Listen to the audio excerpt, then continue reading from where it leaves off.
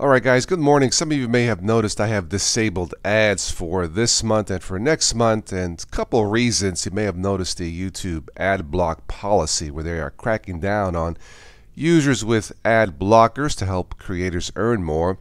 And for me anyway, this year the AdSense is not going to cover the cost of the Comcast account anyway.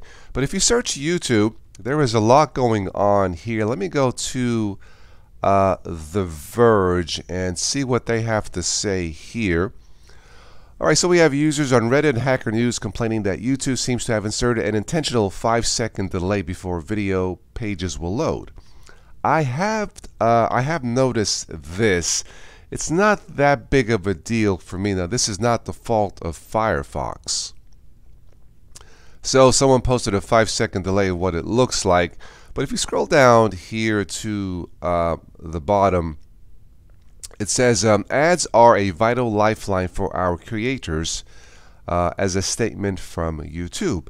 And that's certainly true, as it generates millions of dollars of ad revenue for many creators, such myself and many others out there, of course. So for me, it's not that big of a deal. But for this month and for next month, you can enjoy whatever I post ad-free. What do you guys think about all this? Let me know in the comments below. Take care.